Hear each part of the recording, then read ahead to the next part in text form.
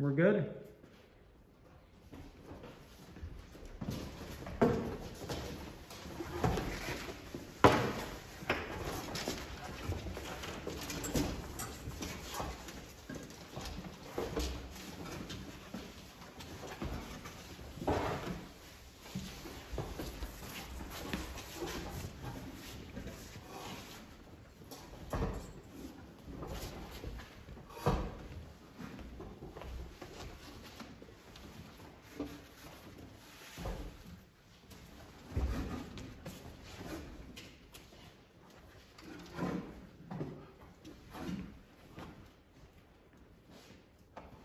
Good morning, everybody, and welcome to Bible class.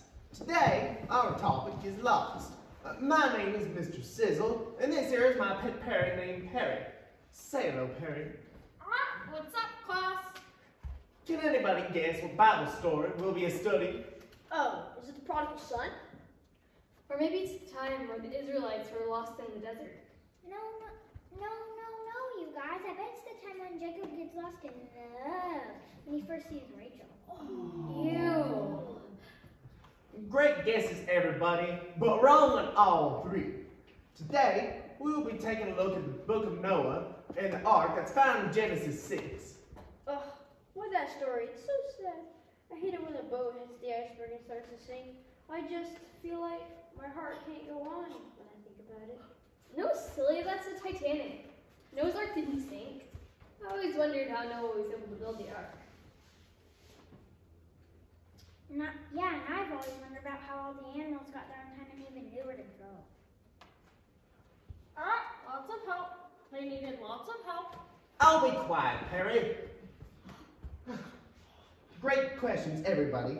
Today, instead of just reading about the story of Noah and the ark, I thought we'd take the magic church bus and visit it ourselves. Woohoo! I've always wanted to go to Kentucky. I just hope the church bus makes it all the way there this time. Wait, no, not the tragic church bus, the magic church bus. Oh.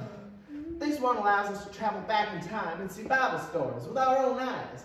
Come on, gang, let's load up. Ugh! It smells so bad in there. No, it only smells bad when you're in here. I just hope Perry's not driving. I heard that. Come on, everybody, buckle up and hang on.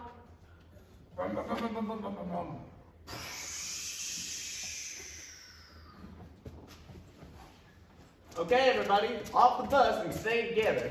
If my calculations are correct, Noah should be done with building the ark right about now. Oh, there he is. Well, hello, strangers. You guys are the first ones to come and see the newly finished ark. Where are you guys from? You sure do look different. Well, my name is Mr. Sizzle, and this here is my pet parrot, Perry, and my 3 students. We've come from the future to talk to you and ask some questions. Wow, well, ask away then. Hey, Mr. Noah, it's such an honor to meet you. I've been a big fan of yours ever since VBS 3 years ago. How long did it take you to build the ark? It took all of 120 years. Wow, that's older than my grandparents. I think. One time, my dad lost directions to a playhouse when I was 5, and I'm still waiting on it to be finished. How did you not get lost in all the work and always know what to do? God spoke to me and gave me all the information I needed. He told me what type of wood to use, all the measurements, and even how it should look when it was done. So I listened to his word and just kept following it. Never thought about giving up because I knew God had my best interest in giving me this task. That reminds me of John 14:6. Jesus said to him, I am the way, the truth, and the life. No one comes to the Father but through me. Just as God showed Noah the way, Jesus shows us the way of salvation. Does anybody else have a question for Noah? Yeah, what are all the animals? Oh yeah, I have a question for the animals. Can we go talk to them? Animals talking, huh?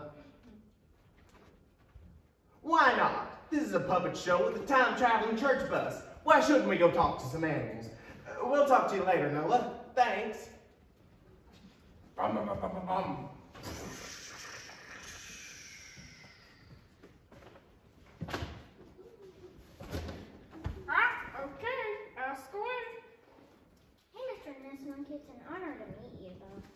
Well, hello, strange children, and ooh and to all of you.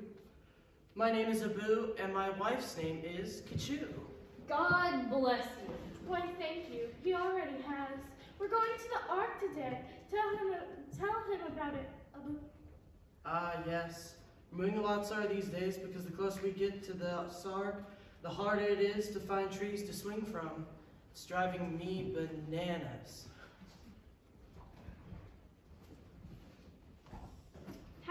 How did you guys know where to go? Aren't you afraid of getting lost out here and missing the ark? No, some time ago, God made it clear to us that we should head in this direction towards Noah and his ark. He's going to keep us safe. That's right, Kachu. God bless you. You guys are so nice.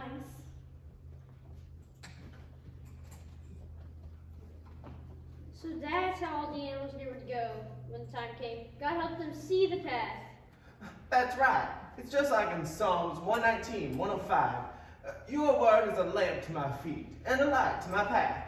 Anybody else have any questions before we leave? Oh, I remembered. I have one more question for Noah. Right, back to Noah.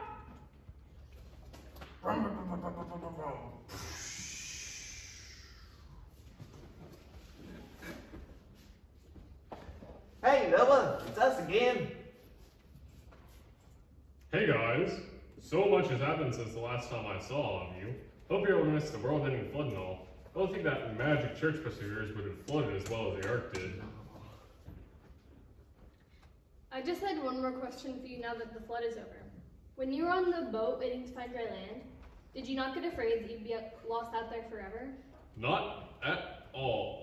We patiently waited for the land to reappear. I sent out birds on multiple occasions to see if the water level had gone down enough yet. The whole time I knew that God would ultimately see us through. I knew wherever and whenever we hit dry ground, it would be at the perfect place. I knew God wouldn't forget about us and would provide salvation. Wow, you had incredible faith this whole time and trusted God in every way. That's right. Because of Noah's faith, he never got lost in his mission or his trust in God. That reminds me of Proverbs 3, 5 through 6. Trust in the Lord with all your heart, and do not lean on your own understanding. In all ways acknowledge him, and he will make your path straight. Can anyone tell me why I'm reminded of this verse? It's because, just as Noah trusted in God, we should trust in him too. That way, we will know what to do and won't get lost or confused in our mission. That's right. As Noah had a mission to build an ark, we have a mission to build up our faith and help others. Also, if we rely on God's word, then we won't have to worry about getting lost in the world. He will take care of us no matter where we are or what is going on. We will always stand on firm ground with him. We're kind of like the animals in a way that when we follow God's word, it will lead us to salvation. Excellent. Now you guys see the importance of listening and trusting in God, so you don't get lost. Just in time, too. I believe I hear the first class bell ringing, so we need to get back.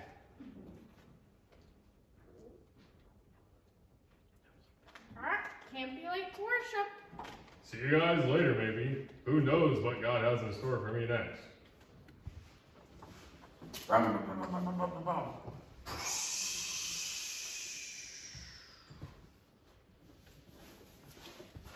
So glad you guys learned the important lesson today about how to not get lost and trust in God. It'll come in handy next week when we take a tour of the book of Daniel and visit the fiery furnace in the lion's den.